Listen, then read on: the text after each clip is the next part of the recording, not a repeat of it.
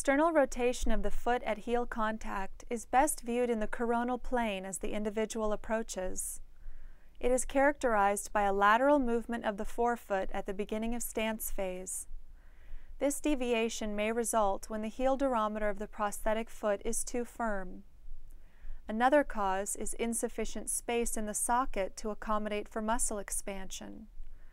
Adequate contours within the socket are needed for hamstrings contraction, which engage to preposition the knee in extension for stability.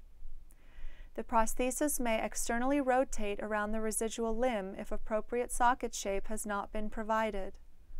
Additionally, a socket which is too tight in conjunction with loose soft tissue may result in an external rotation of the socket on the limb during early stance phase.